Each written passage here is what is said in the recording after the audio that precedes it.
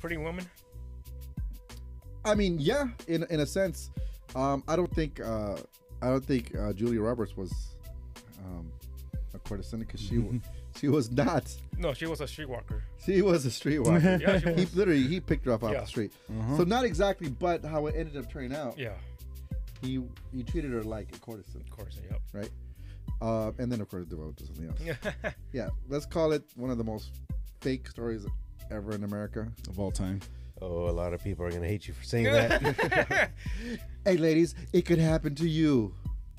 Captain Save-A-Ho. There it is. There it is. Whereas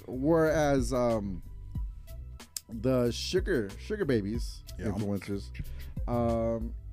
it's a little bit different, right? Okay. It's not just for one night. It's more like a little constant, long term. It's a constant thing. Yeah, it's almost like you're. It's almost like you're buying your girlfriend. It's almost like you're maintaining a pet. It's almost like you're maintaining a pet. I mean, you ain't wrong. You know what I mean?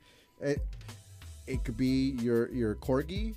Your corgi. You're maintaining your Bentley, and you're maintaining your trophy influencer. I mean, that's pretty much it. Just need some chew toys and some food. That's about it.